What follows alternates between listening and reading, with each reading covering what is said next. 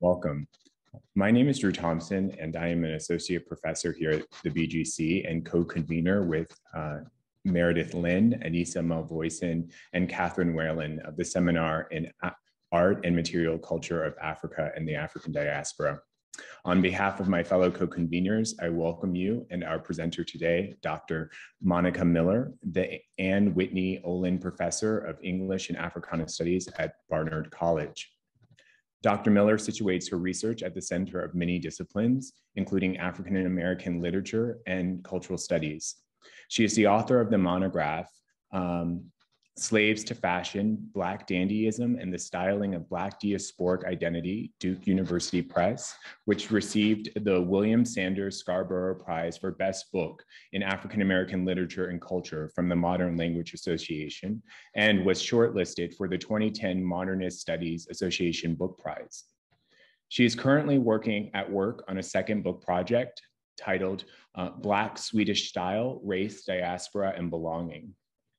When reading Dr. Miller's work, one immediately gets an expansive and careful view of concepts that are critical to thinking about how people who identify as Black experience, construct, and move through the diaspora.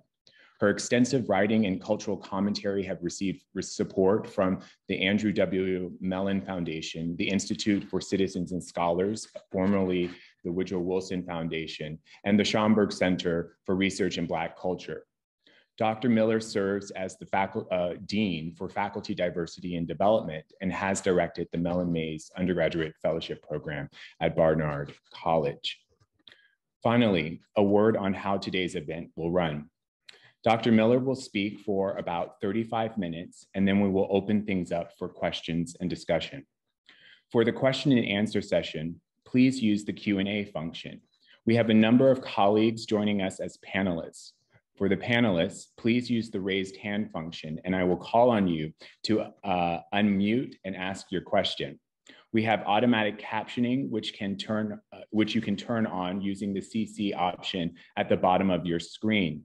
We are recording this event and a copy of the video will be available on our website and YouTube channels afterwards. And now I'm going to turn things over to Dr. Miller. Thank you again.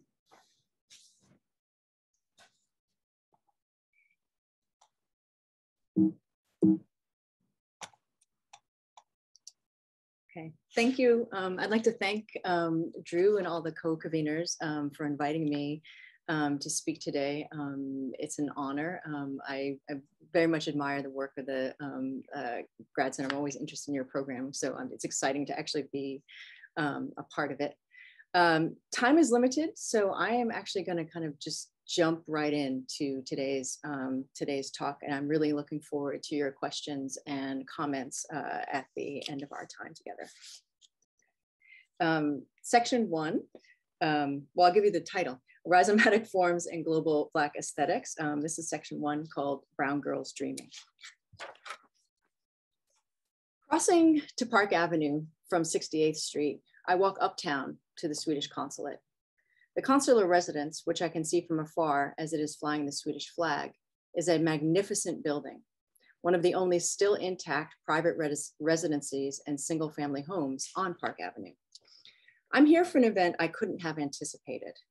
A reception honoring Jacqueline Woodson, a beloved and prized author of young adult fiction, a queer Black American woman who writes beautifully lyrical, poetic books in which each word is chosen and perfectly placed, each character loved and validated.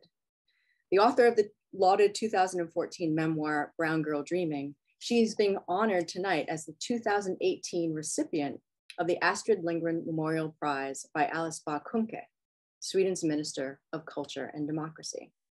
This is the world's largest and most prestigious award for children's literature. Appointed in 2014, Bah Kuhnke is currently Sweden's only governmental minister of African descent. There has been one other. Her portfolio includes civil society, culture, democracy and human rights, and media. She's got a lot on her plate, including the caretaking of this night of firsts. The reception is in full swing when I walk in. I meet Swedes in New York working in the cultural world. I meet Woodson's family. Her sister and I, the only Black people in this magnificent room apart from Alice and Jacqueline, saw each other right away. I explain to them when they wonder who I am that I am duly invested in this meeting. as a scholar of African-American literature and culture, currently working on a book about Afro-Swedish identity and art. When it's time for the toast, the General Consul Leif Pagrotsky calls everyone to attention and welcomes Woodson, lauding her as doing essential, necessary, and profound work by telling stories that have been unacknowledged, by telling stories of those left behind. I wonder, left behind by who? He then introduces Bakunke, who is standing behind him, looking contemplative. When she takes the microphone, she begins slowly and deliberately, as if collecting her thoughts. She introduces herself as the Minister of Culture, who until very recently did not know about Jacqueline Woodson. An avid reader, and not only because of her current job, Bakunke explains as she wrinkles up her face that she did not know that Woodson existed. She is ashamed of this fact. In preparation for the trip, and even on the flight to New York, she read Woodson's celebrated family memoir in verse, Brown Girl Dreaming. Captivated and compelled, she has since read 2 more of Woodson's novels. She stops talking and at one point just gazes at Woodson. And I realize that her reaction to the work is actually ironic, that she has no words for this author of books, as she has been so moved. Reading within Woodson's worlds about the American South and people of African descent that she, Bakunke, understood she is connected to somehow, somewhere, somewhen, has been an ineffable experience. Finally, she reaches for Woodson and they embrace. Brown girls dreaming. Taken to the podium, Woodson tells the audience with her wide gleaming smile that they started calling at 4:30 in the morning, they being the Astrid Lindgren Prize Committee, and we didn't answer. At around 6 a.m., she capitulated, answering the phone, fearing that her 16-year-old daughter was calling downstairs for something urgent, and learned that she'd won the prize. In shock, her first thought was, did they even give this award to Black people? Humbled that her work had been recognized at this level, that someone, indeed Sweden, can call with such possibilities, she warmly thanks her family and her editor, remarking that winning this award now means that a conversation can and will now take place across the ocean. In lieu of a longer speech, she then opens the book and reads from 2 chapters in Brown Girl Dreaming, but first indicates that this book is dedicated to the possibility that brown children like me can grow up free. February 12th, 1963. I am born not long ago from the time or far from the place where my grandparents worked the deep, rich land unfree, dawn till dusk, unpaid, drank cool water from scooped out gourds, looked up and followed the sky's mirrored constellation to freedom. I'm born as the South explodes, too many people, too many years enslaved, then emancipated but not free. The people who look like me keep fighting and marching and getting killed, so that today, February 12th, 1963, and every day from this moment on, brown children like me can grow up free, can grow up learning and voting and walking and riding wherever we want. Woodson then turned the pages of her book and announced in conclusion that this one is about the ancestors. Tobacco. The old people used to say a pinch of dirt in the mouth can tell tobacco's story. What crops are ready for picking, what needs to be left to grow, what soil is rich enough for planting, and the patches of land that need a year of rest. I do not know yet how sometimes the earth makes a promise it can never keep. Tobacco fields lay fallow, crops picked clean. My grandfather coughs again, and the earth waits for what and who it will get in return. 2, what and who it will get in return. Black diaspora consciousness has, since at least the Harlem Renaissance, been expressed in terms of heritage, the depth and contour of the relation between the people, history, and culture of Africa to those transported from its shores and distributed around the world as a result of the slave trade and imperialism. The birth of this movement also entailed a search for cultural and aesthetic origins, beginnings from which African American and Afro-diasporic culture coming out of the US at that time could develop and grow. This search took the form of questioning what was or could be inherited from an African birthright, as well as what recovered, passed down, and celebrated as part of a process of surviving centuries of unfreedom. While Park Avenue extends into Harlem, the area in which the Swedish consular residence is situated is indeed a different world. Looking uptown from Park Avenue after the event, I thought of Harlem, Sweden, and generally of roots, tradition, inheritance, and futures.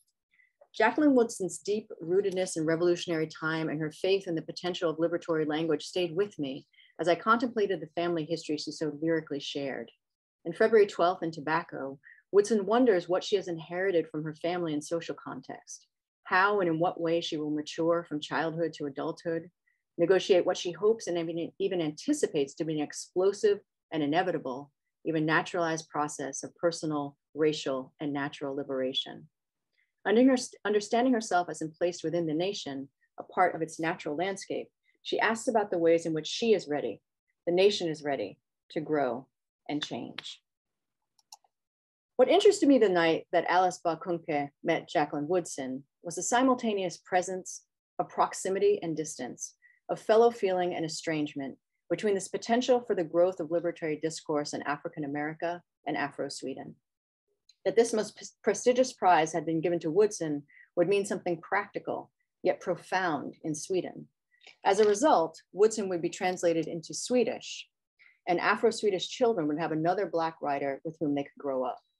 Woodson would be one of the very few, perhaps a handful, of Black writers of children's literature of any nationality and ethnicity to be available in Swedish. In fact, there's a paucity of Black writers of Swedish descent who write at all, perhaps a very few for children. There are maybe a handful more white writers who have written books with complex and contemporary non-white children or young adult characters. Alice Bakunke's ineffable reaction to Woodson and her writing spoke volumes, I think, because she recognized something that she cannot always acknowledge that she sees and understands, what it means to grow up Black or non-white in an overwhelmingly white place, subject to, even imprisoned by, and in some cases internalizing and or resisting the racial logics of the surrounding landscape. Multiculturalism as an idea in social policy dates back to the 1980s and 1990s in Sweden, the time of the first significant wave of immigration into Sweden that generated both a hope for and a fear of a demographically and culturally new Sweden. In their 1990 book, Paradoxes of Multiculturalism, Alexander Åhlund and Karl Ulrich Schierup identify what they see as the fundamental contradictions of Sweden's multicultural experiment, contradictions that have become entrenched and have resulted in the crisis of multiculturalism that many perceive Sweden to have been in and to still be in today. For them, Sweden is indeed unique as compared to other nations, even other social democracies. They describe Sweden as a rather ennobled form of programmed society, which has an impressive ambition for participation and for a democratic trans-ethnic interchange, which has hardly come onto the agenda anywhere else in Europe. But this ambition faltered, not because of its noble aim, but rather because of the way in which it was programmed. Swedish multiculturalism was undermined as it was being formulated because, this is them, its realization was left to the initiative of Sweden's institutions and to an enlightened technocracy, rather than to a communicative public exchange. This lack of public exchange is once again related to the startling silence that meets discussions about difference in Sweden, especially when those differences are racial, ethnic, cultural, and or religious. We can think of communicative public exchange, especially as located in the realm of the arts, culture, and media, in the form of representativeness of this new Sweden that is a result not only of immigration, but also adoption, intermarriage, or interracial relationships that can also be intercultural. Nearly 40 years on, this paradox of multiculturalism persists. We see it in relation to the reception and honor of Jacqueline Woodson, both in terms of Culture Minister Bakunke's official and perhaps personal relation to the occasion and her wordlessness in the moment. Art, culture, and media are coincidentally the charge of the Minister of Culture and Democracy. We see it as well on a larger scale in which Swedish society's difficulty in including others, of recognizing that they have, in Woodson's language, sowed and planted new and different seeds, and now await, but refuse to recognize what and who it will get in return. Although the emerging Black Swedish community is extremely diverse in national and ethnic origin, in class and social location, racialization and racist discrimination based on their difference from whiteness unify their experiences to an extent when histories of immigration or emplacement might not. Today, I'd like to think about how retellings of growing up Black in Sweden explore the dichotomy between sameness experiences of being Black and Swedish, as well as those experiences and circumstances that provide what Tina Campt and Jacqueline Nassy Brown have identified as potential diasporic resources, critical ideologies and conceptions of belonging that originate elsewhere in the Black diaspora. I'd like to think about these moments not only as decolonizing gestures, but moments that reach beyond that idea to formulate new relations to Blackness locally and globally in a particular kind of space and time. As it happens, I'm interested in exploring a new structure for this operation or transformation, geometry and the rhizome, as a way to express contemporary and emerging Black identities, as well as the potential for a global Black aesthetic that is both specific to sites of emergence and construction, and yet connected to a historical flow. 3, encapsulation and circulation.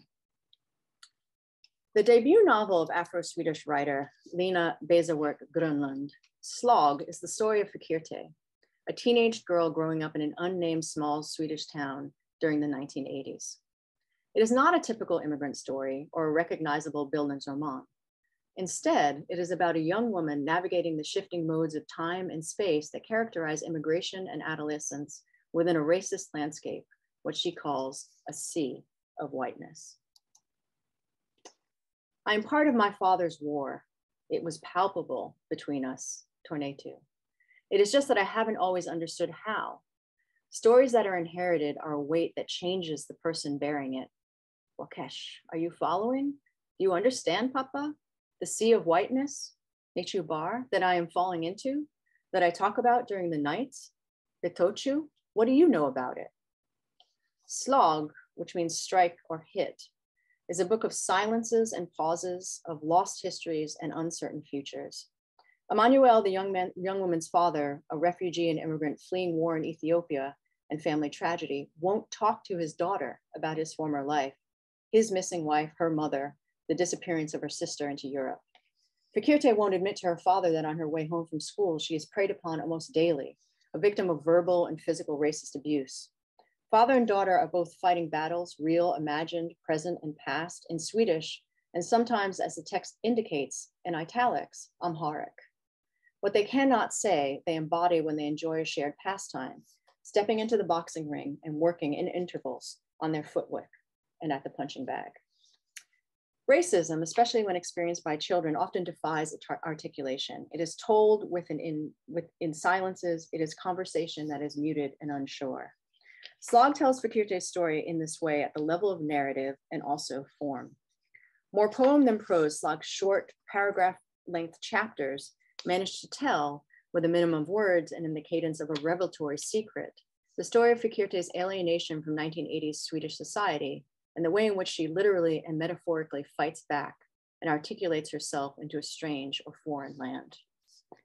Declaring in the open chapter of Slag that, and this is her, the landscape has always been a compass for me, it has led me. Fikirte also wonders as the rain falls from the sky when it ought to be snow. Sometimes I don't know, sometimes when I wake up, I forget which reality is mine. The competing realities plaguing her adolescence are multifold. When boxing or running, she creates and enjoys a rhythm of breath and body that tunes her into her surroundings and present reality. As inconvenient and challenging as the weather is, nothing prevents her from running in the forest, her haven. Those that throw stones or snow in the winter, who yell after me until I am out of their eyesight, they don't come here in the forest. I encounter them near the edges of the field, but never on the paths, never in the forest. She feels this freedom and sense of escape only when running or sparring in the gym because sometimes I have felt that the punches against the bag take me closer to myself. This bodily and geographical dwelling stands in contrast to the exposure she feels when being harassed, targeted racially, or called the N-word, as if it were always winter and I always only had a thin dress. Though an inherently violent and individual sport, boxing, jabs, punches, hooks, and knockouts function as, among other things, a healing, community building, and identity reinforcing and constructing tool or diasporic resource in Slag. Fikirte's father, Emmanuel, was a boxer in Ethiopia and remembers training as a family affair, as he and his brother often worked out with their other neighborhood children in a local gym. For them, boxing was a way to keep out of trouble, to rethink and work through the politics of race and colonialism locally and even globally. Fikirte's bedtime stories were stories of boxing inspired by the pictures of boxing legends Jack Johnson, Muhammad Ali, Seifu Tuba, Joe Louis, George Foreman, Archie Moore, Zora Fawley, that were hanging on the walls of a spare room in their apartment where they often went to talk about boxing and train. Listening to Habesha music while she runs, Niwe de Bebe or Hailu Murgia, Fikirte counters everyday racism with everyday diasporic resources, becoming, as she says, new every time I ran. Not a typical first-generation immigrant story, a typical Bildungs Roman, or some combination of both, in which there is a triumphal moment when she overcomes an obstacle, demonstrates her maturity, joins her Ethiopianness with her Swedishness, hyphenates. Fikirte's story is much more complex. It defies linearity and closure and hinges on her ability to love another like herself in a specific space-time. Traveling to the southern city Malmö for a boxing tournament, which incidentally she wins, she meets Tudros, a fellow teen boxer of Ethiopian and Eritrean parentage, who becomes for her an additional anchor in and means of passage between the worlds she navigates. Over long telephone conversations and then visits between their homes, Tudros and Fikirte build an intimacy that she describes as an existential relief and joy. It is as if Tudros and I are in a bubble where I can rest for the first time, as if I haven't slept for a long, long time, maybe never. We relax into each other, run and live in each other. The connection we have to each other is like a high. That which is happening is that everything is changing. The days are blurred. There are no boundaries anywhere around us. And it's like we've moved somewhere else. This other place is not foreign though. Instead, is an aspect of their present and places them both in nature and the built environment, transforms the landscape and creates other paths for their being. When they walk together down a main thoroughfare in an unnamed Swedish city, space and time open up. The familiar is made productively strange. We walk down Kungsgatan and it is as if the city changes with each step, as if we are walking in a painting that is being repainted. Sweden is not escaped here, but rather revised, made in an image that Fikirte and Tudros can live in. This place is not utopian or an idol, as they are still unable to fully share with each other the racist abuse they both suffer. On these walks, Tudros tells Fikirte about the gang of boys taunting his family who throw rocks and stones at their house, yet she does not share her story, merely listens, wondering if he is telling me this because he knows I am called such words every day. Slog ends with a devastating racist attack that sends Tudros to the hospital. He and Fikirte are overcome by a group on mopeds who surround them, call them the N-word repeatedly, and predictably tell them to go back to Africa. This attack reorients time and space again and revises once again the images of themselves in Sweden that they had created. It is as if all that has happened in this city has now gone back, as if there wasn't real time, as if it was a dream and everything is exactly as dangerous as it has always been. After the attack, Fikirte cannot sleep at night and goes out to the forest behind her house and stands in front of a tree that's at the edge of the road. There is still a swastika there that I've tried to rub out. Trees cannot heal wounds. They survive by encapsulating their injuries. And the Swedish is att kapsla in. People do too. As if to signal this incorporation and survival, the text doubles back to its beginning, literally. The first chapters of the book are repeated, nearly word for word, with slight differences, functioning as its ending. Boxers train in intervals, and Slog is written in and is itself an interval in an Afro-Swedish life. Fikirte attempts to figure her belonging to her own body, to her environment, to her Ethiopianness and her Swedishness, and to the Blackness in which she is so violently interpolated. Her experience of Blackness begins in the form of racist degradation, modifying and attempting to erase her Ethiopianness and Swedishness and replace it with a slur. But later intervals make possible the formation of a Swedish Blackness or a Black Swedishness that incorporates in both joyful and painful ways the fullness of her identities differently and in community. 4, rhizomes, roots, traditions, inheritances, and futures. Fikirte's method of encapsulating her injuries is familiar to other Afro-Swedish writers who, like Bezawork Grönlund, chronicle difficult and devastating childhoods so that they can serve as an archive of trauma and resilience. Sweden's most well-known Black artist, activist, and now memoirist and stage performer, hip-hop star Jason Timbuktu Diakité, has done the same with his memoir, En Drop Midnatt, from 2016. And like Verkeerte, he labors to encapsulate his experience of being Swedish and Black into his own body, asking frequently and devastatingly throughout the text, how can I bear this Blackness? The Swedish is att vara min fari. Like Verkeerte, his childhood is marked by racist abuse and confusion over his mixed race, bicultural, and bilingual identity. It is characterized by silence and silencing, as he never tells his mother about being called the N-word daily for nearly 5 years. Like Verkeerte, Jason learns Blackness from his African-American father, or from his father, his family history and hip hop, and calls on diasporic resources to find a way to navigate between the feeling that his Blackness is a burden, an obligation, a privilege, a responsibility, and or a joy. In En Drop Midnatt, Diakité endeavors not only to be Black, but to bring that Blackness to bear on his Afro-Swedishness. That is, he hopes to exemplify how an Afro-Swedishness can be created out of a journey into Blackness, defying the fact that Blackness in Sweden is meant to be a restrictive and reductive or non-existent category. As I analyze Slag and En Drop Midnatt, I am interested in how, when, and where Verkeerte and Jason both become Black, Afro-Swedish, and then Black again. They do so when Blackness is thrust upon them, and also when they choose to be inside of and in relation to what Blackness means for other people proximate to them, and also elsewhere. They do this via how Blackness is expressed in and as art or other forms of expressive culture. Verkeerte steps into Blackness and Swedishness on Kungsgatan as if she's painting a new reality. Jason walks into a hip hop cipher in Lund, southern Sweden, with other immigrants, rapping alongside a beat that is booming across the world from, to quote A Tribe Called Quest, Chinatown, Spokane, London, and Tokyo. In these moments, they fall into socially conditioned and time-bound conceptions of racism and race, into a space-time in which Blackness captures, eludes, or is elided and reformed again. As Jason quotes Rakim in his memoir, translated to English last year, Black is black, not blue or purple. Being Black is like a circle.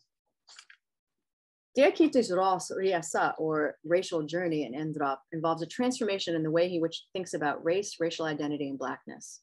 In order for him to bear his color and perform all the meanings of the word, wear his Blackness proudly, understand and tolerate its history, and also embody and create his own future as Black, he journeys through different racial rhetorics and expressions of what we might call the materiality of race or Blackness. For him and many Swedes, race and Blackness is talked about and envisioned as a surface, as skin color or hudfärg. What distinguishes Swedes of African descent at a most basic level is in fact their skin color, their appearance, their visual and visible difference from the white majority. In an overwhelmingly white country, this was especially so when Diakité was growing up. Whiteness and Swedishness were indelibly intertwined. As he says himself, I imagined that if you are Swedish, you are white. In fact, when Swedes talk about difference, they often frame it exclusively in opposition to whiteness and use the descriptor not white or icke-vita to capture all forms of racial otherness, including differences in culture and history. In Sweden in the 1970s, for sure, definitions belonged to the definers.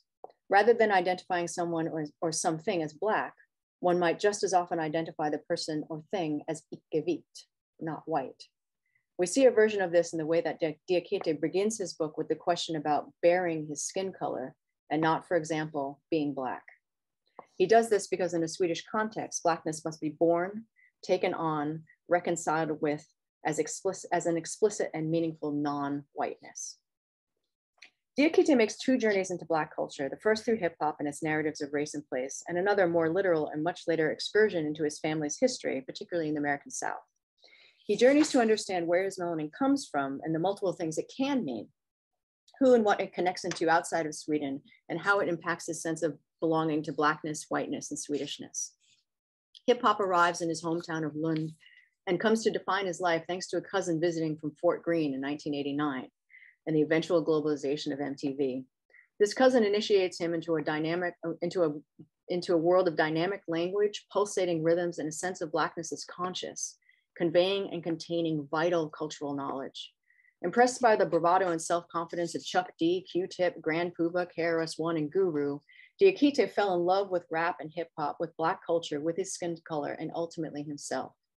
The music was a gateway into a culture that was and is supremely dynamic, necessarily responsive to racism, and simultaneously also productive of pride of race in place. Diakite's Black circle includes, interestingly and importantly, a middle space, perhaps ironic or fitting given the shape of a circle, and one that is not necessarily subsumed by Blackness as an endpoint or sense of a whole. Inside of the circle of Blackness, between and among shame and pride for Diakite, is what he and others called melanforskap, or betweenness, a state of being between races, between cultures, between sameness and difference as experienced in a bifurcated Swedish society with a stark racial regime. After a childhood characterized by a desperation to be white and undeniably Swedish, and a teenage phase in which Blackness, in particular Black Americanness, was preeminent as an identity model, Diakite allows himself later in life to explore his biraciality and bicultural heritage. Diakite's melanforskapet, or betweenness, is multifaceted, in which race, culture, and nationality intertwine, and is for him seemingly a facet or fact of his Blackness, part of the circle. This between Blackness is not equivalent to the stereotypical personal or historic qualities of Blackness that Diakite comes to define and live them, nor it is the same as the Black Americanness that he learns, claims, and modifies. Rather, it is inside his circle and constitutive of it. Diakite's writing is also a cosmopolitan story of Black migration, roots, the OOTS and OUTS, diasporic resources and global exchanges of Black arts and culture. As such, it's an Afro-Swedish narrative and of course a Black diasporic one. The Blackness that Diakite claims is not only circular, but rhizomatic. It is diverse, worldly, open, trans, and multicultural, and against authenticity. It is a Blackness that is otherwise, respectful of the past and a place, but future-oriented in space and time. Diakite's book begins with a meditation on his grandfather Silas's overcoat, one of the very few material things that he inherited from him. As such, his attention to lineage brings us back to Woodson's words, which resonate at the end of Diakite's book, across the ocean, calling up past and future generations. My grandfather coughs again, and the earth waits for what and who it will get in return. In the very beginning of Michelle Wright's, I'm almost done, 2004 book, Becoming Black, Creating Identity in the African Diaspora, she meditates on another Black author of Building Zerman, Jamaica Kincaid. Describing her Blackness and at the bottom of the river, Kincaid writes, "The Blackness is visible, and yet it is invisible, for I see that I cannot see it. The Blackness fills up a small room, a large field, an island, my own being. The Blackness cannot bring me joy, but I am often made glad in it. The Blackness cannot be separated from me, but often I can stand outside of it. The Blackness is not the air, though I breathe it. The Blackness is not the earth, though I eat and drink it. The Blackness enters my many-tiered spaces, and soon the significant word and event recedes and eventually vanishes. In this way, I am annihilated, and my form becomes formless, and I am absorbed into a vastness of free-flowing matter." Wright sees this description of Blackness as the inherent fluidity of Blackness and its ability to harm and heal the Black individual. In 2015's The Physics of Blackness, Wright pushes further into the space-time of this conception as she imagines how many Black European people arrive at their subjectivity outside of what she calls a middle passage Blackness, and alongside and inside other paradigms. She sees that Black people who were not caught up in the Atlantic slave trade become Black via exchanges of and amendments to ethnicity and nationality, and radical and sometimes desperate solidarity with others elsewhere, and sometimes elsewhen. In Physics of Blackness, she goes on to call for a focus on the phenomenology of Blackness, that is, when and where it is being imagined, defined, and performed, and in what locations, both literal and figurative, in order to get away from thinking of it as a limiting what. This opens Blackness up to being a coherent diversity, defined by specific modalities that might be capacious enough to account for, actually and metaphorically, the teleology of these buildings, Ramon, and the rhizomatic dynamics of contemporary diasporic Black consciousness. Black Bildung is happening everywhere, at different moments and in different places, and these are related under the rhizomatic category of Blackness. I see this form of contemporary Black identity formation as having the capacity to create an aliveness that stays ahead of a deadly and deadening and visibilizing curve, wherever that curve is sighted. This Blackness is based on and eschews simple returns, rethinks roots, traditions, inheritance, and Afro futures. This way of thinking Blackness also makes possible an inquiry into not only a sense of a coherent yet rhizomatic form of global Black aesthetics, but also perhaps an intriguing sense of an aesthetic citizenship for Black people in places with and without race. Thank you. Thank you so much. We'll get started with the question and answer. May I ask the panelists to turn on your cameras and use the raised hand function. I will then call on you to unmute and ask your question. All other audience members may submit their questions using the Q&A function at the bottom of your screen. So with that, questions from the panelists as well as the chat.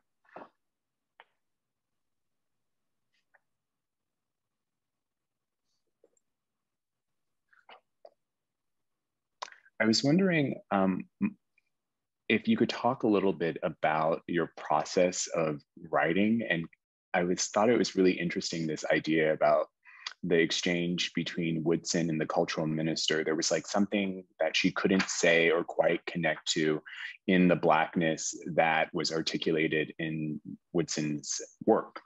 Sure. And I guess I was wondering how that translates to your process as a writer in capturing diaspora and these experiences of Blackness that are largely unspoken. And in thinking about that, maybe you could also talk a little bit about the other objects, so to speak, that you turn to in that analysis. I know in this presentation, the novel and memoir was especially important. That's a great question, and allows me to say a bunch of stuff I didn't say at the beginning of the talk. Yeah, I mean, I guess I landed on the first version of this particular chapter was really about Swedish childhood, right? And Afro-Swedish childhood, which, I mean, as I was mentioning, I feel like is, there's a lot, I mean, this happens everywhere, but it has a specific valence in Sweden. Like there's a lot of talk about race that isn't actually spoken, right? That children are around and hear, right? So it's like, I mean, when I'm talking about the kind of racial politics of belonging, that's in some ways what I meant about that kind of like field, right? That everybody's inside of, right? Where all of that conversation is actually happening, but we don't, we either choose to hear it, not hear it, hear parts of it, right? I mean, as both children and adults. So, so I was thinking about that, and I was thinking about that as you can just say, like how I started this project at all.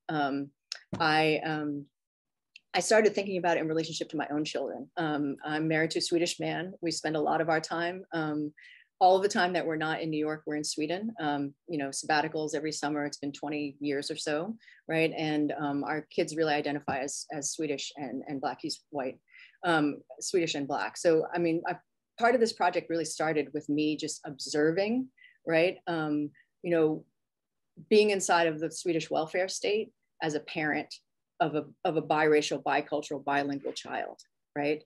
And what that was like in relationship to like a rapidly changing demographic, right? Demographic in a country that has very little language for talking about race and Blackness, right? So that's where it came. So the silence is something that I've actually been trying to fill in for myself personally, right? And that's kind of where this project comes out of. When I started just to do this work, I was working with, luckily, I kind of bungled into a group of, once when we were in Sweden for a year, a group of Afro-Swedish cultural workers, right? So actors, directors, media folks, a couple of academics, folks who are actually not silent, right? So it was actually really, really wonderful to actually start working with a group of people who really wanted to articulate, right, their sense of being Black and Swedish, but many of whom, this is the first, they are the first group to ever organize, right, in this way, as Black people, right, doing culture work. They wanted to articulate, but had never done that before. And they had never done it before actually in community, right? So, so what was really, really fascinating for me was to listen to their conversations with each other about their identities, which were really diverse. I mean, it's kind of, you cannot overstate like how diverse the group was. They all came to think about themselves, or they were trying to think about themselves as Black, coming from all kinds of different kind of ethnicities, right?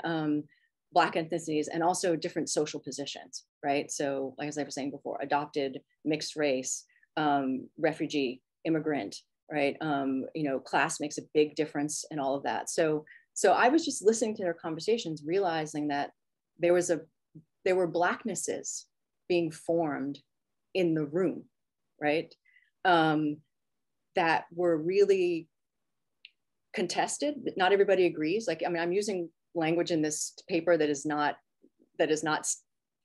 not everybody would agree with, right? When I say the word Afro-Swedish, that's not how everybody's identifying, but I'm using that, right?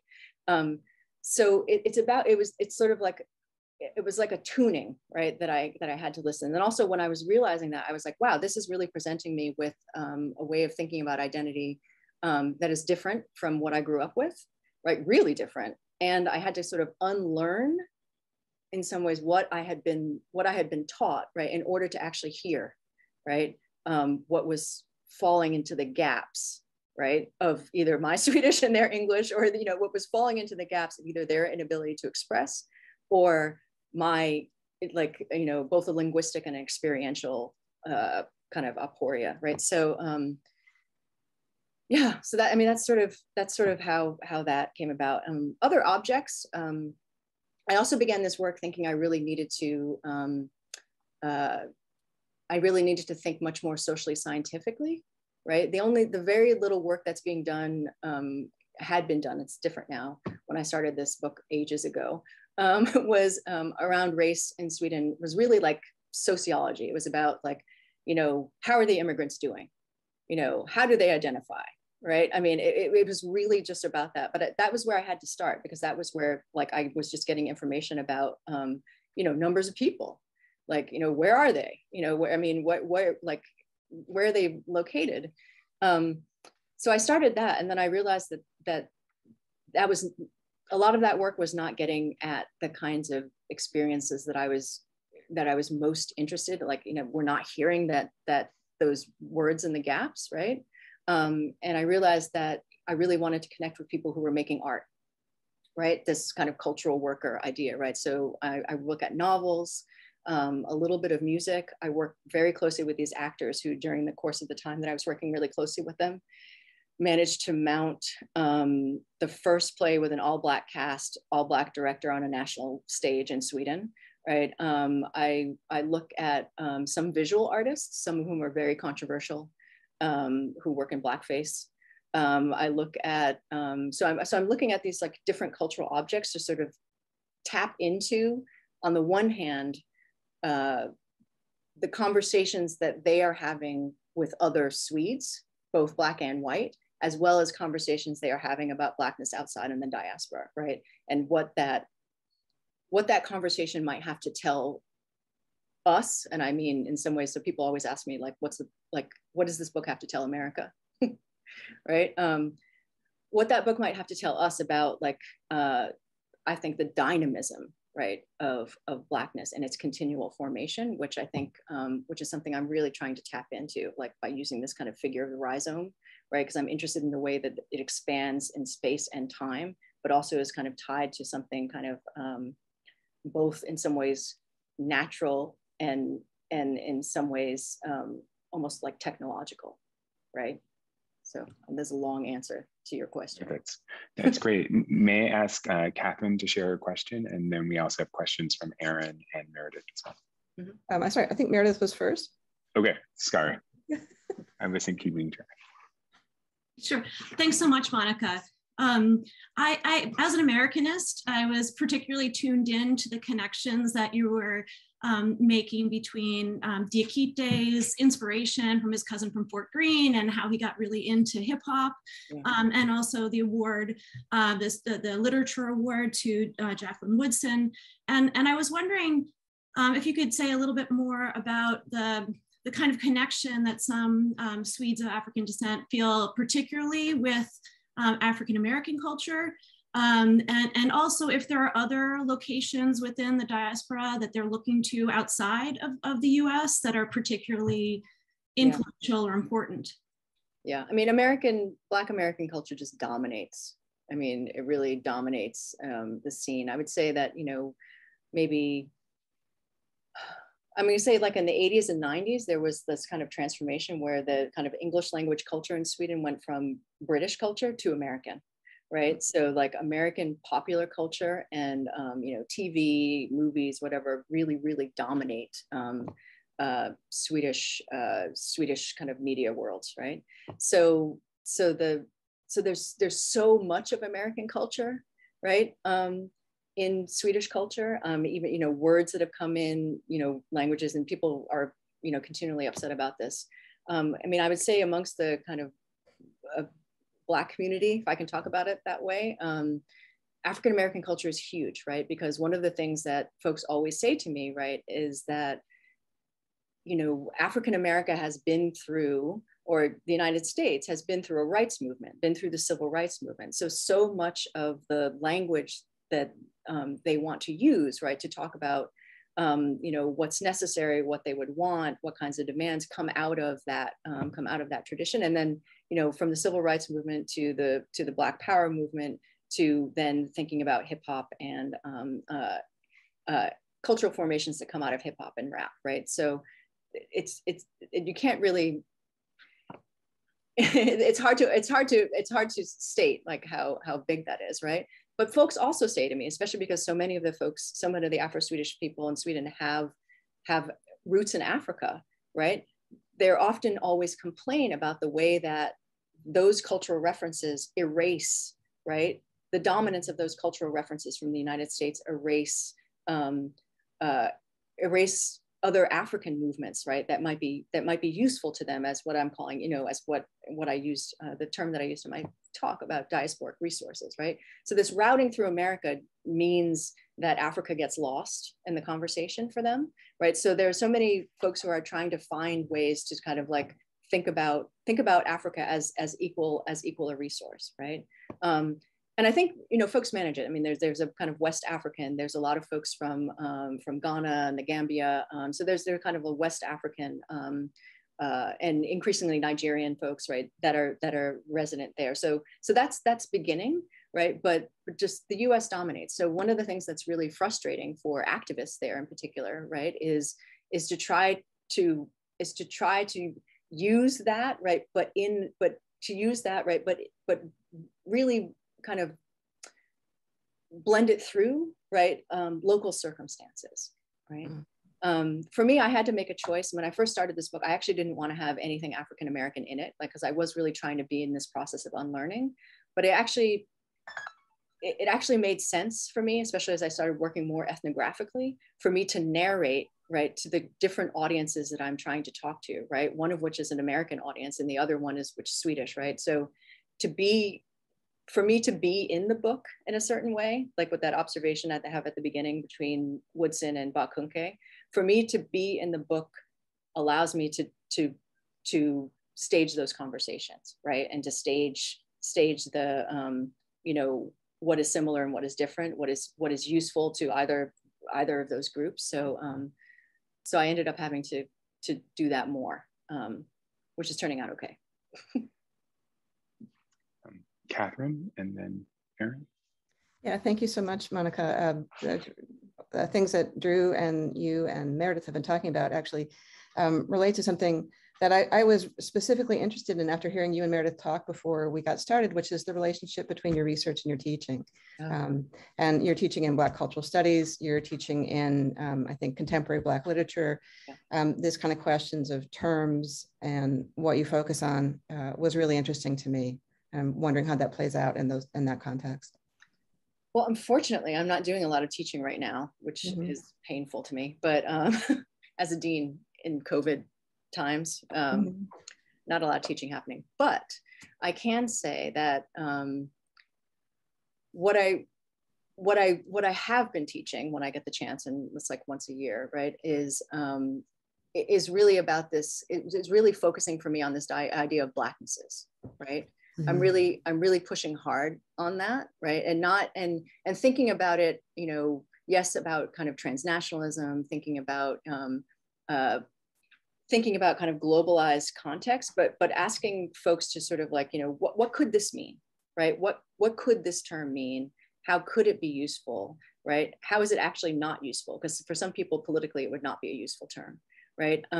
So I'm trying to think about courses where that's part of the question, right? So I teach a class on Black European cultural studies that's really does that work, right? Where we look at different artists and movements in really different where what's thought of as Blackness and how Blackness is apprehended is really different in national context, right? So looking at, you know, France versus Sweden, or the Netherlands or Italy, right? These are really different. At the same time, they're all really united by being, you know, places, you know, colonized places and imperial places, right? So there's the sameness and difference ends up being really useful.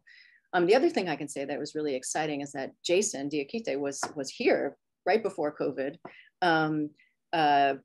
mounting a stage version of his memoir at the Harlem Stage up in Harlem. And he was a part of the course that I was teaching, where it was a kind of globalized Harlem Renaissance, where we talk about the Harlem Renaissance and aesthetics and performance from that moment to his piece, right? I mean, because his piece is so much about his father growing up in Harlem, right? And his father has an incredibly, his father's African-American, but his mother, he spent some time as a teenager growing up in Nigeria.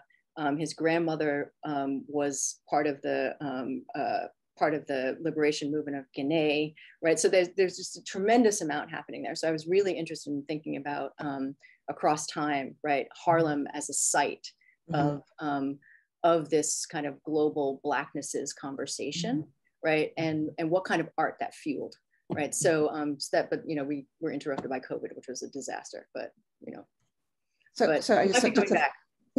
So was that part of the Harlem Semester initiative? Yes, it was absolutely part of the Harlem Semester. So you know, it was a great idea that I'm hoping we can bring back, because the show's going to come back to Harlem Stage. So that'd be wonderful. Thank you. Great. And Aaron? Thanks so much for the talk. In a way, I'm going to ask you to go back to something you said at the beginning of the talk, but also part of your answer to Drew's question, in which you talked a little bit more about your own experience spending time in Sweden. So one of the, and then you brought up yourself that you, as you entered this project, you were thinking sort of in a social science register. So the part of the beginning of your talk that I want to ask about was when you said that part of the failure or the lack of realization of multiculturalism as a policy in Sweden was the sort of top-down bureaucratic structure of it, and the lack of kind of civic engagement and public discourse. And so my question was going to be about your own ethnographic experience, by which I don't mean like you know, social scientific methodology. I mean your own experience on the ground there. You gave us a very compelling reading of these texts in terms of these ideas of rhizomatic connection and as motifs and the sort of tropic landscape that's being activated. But I'm curious to know whether the reception of the texts is starting to produce that civic discourse that might meet multiculturalism, you know, in the middle, and what kinds of real world effects these texts and the artists and the kinds of things you're analyzing, how their circulation is or is it actually, is I guess the question, is it making some inroads in that civic discourse? Yeah, that's a really, really great question. And I have to say, like, even as I was writing this chapter and then kind of revising it over the last couple of years, like the number of memoir has exploded, right? I mean, everybody, any person who's Black in Sweden and is 50 years old is writing a memoir right now. I mean, it's like really, I mean, it's just, they just keep coming. And which I think, which is an amazing thing. Like, I mean, when I first started this project, you know, I spent a year, around a year in the Royal Library, just kind of like calling up anything and everything I could about race and Blackness in Sweden, written by Black people. I mean, I could almost covered it. I mean, but now I wouldn't be able to do that in the same way. I mean, there's still some very limited, I mean, opportunities are so relatively limited for things like writing a novel or making a film or putting up an art installation. This doesn't happen every day, but there's much more of it, right? And whether or not it's having an effect, I mean, you know, Jason was just here last week, and we had a conversation about like what it's been like in Sweden and since the summer of 2020 and the sort of globalized Black Lives Matter movement. You know, Swedish youth organizing is very sophisticated as it is here, right? So there's a Black Lives Matter movement in Sweden that had a number of really you know, huge demonstrations, and a lot of work was done. But just as here, like the kind of conversations that we've had around critical race theory, there is and continues to be a huge backlash against that. You know, folks are not interested in, folks who lead institutions, who lead cultural institutions, had a moment when they were really kind of open to thinking about diversity or thinking about, you know, multiculturalism again, right? I mean, it's sort of like, I mean, thinking about ways that could impact it. And then that moment came and went pretty quickly. So, you know, I mean, it's interesting to me because I feel like there's a growing cultural archive, right? More books, you know, more music, more, you know, but how that's seeping into like the majority culture, I feel like there's a block there, right? And I mean, it has to do with a lot of things, some of which we're familiar with here, right? You know, but it also has to do with, I think, you know, a resistance in Sweden to talking about race. I mean, race as a category does not really exist there. And, you know, people keep trying to bring it in or point out that it does, which is what I'm doing, right? And saying it always has. Sweden is not outside of the world, right? I mean, just because the word ras does not mean the same thing as race doesn't mean we can't talk about, you know, race and racism. Racism exists, but race does not. So, you know, I mean, I feel like the answer to your question is yes and no, right? I mean, for those of us who are looking for all of these books, right, who are going to all of these seminars, who are going to, you know, it seems like, you know, a certain form of renaissance, right? But I'm going to say 90+% of people, 90, even maybe 98% of people in Sweden have no idea and actually don't need to have an idea, right? So.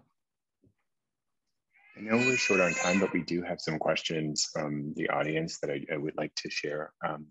We have a question from Mina Lee. She says that she would like you to talk maybe a little bit about, and you do, about how you got interested in Sweden.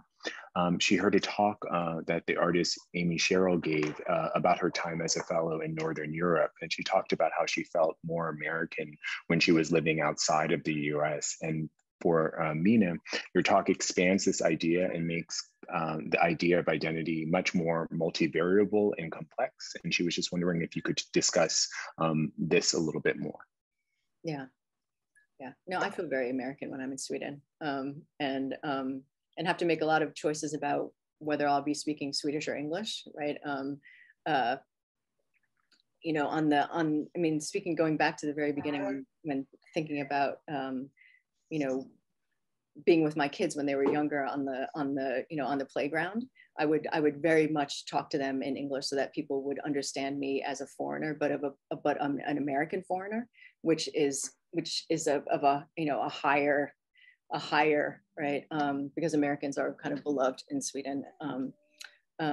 It would just get me out of a lot of trouble and away from certain forms of racism, right? So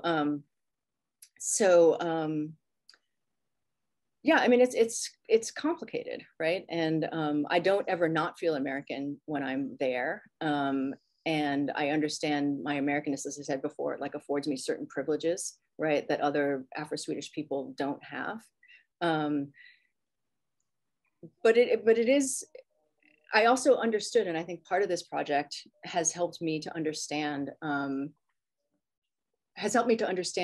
articulate more how I also never felt Black in the US, like in ways that were typical, right? I mean, personally, I mean, I grew up in, my family is kind of multiracial. I grew up in a suburbs in Connecticut, but my family has been there for, 400 years.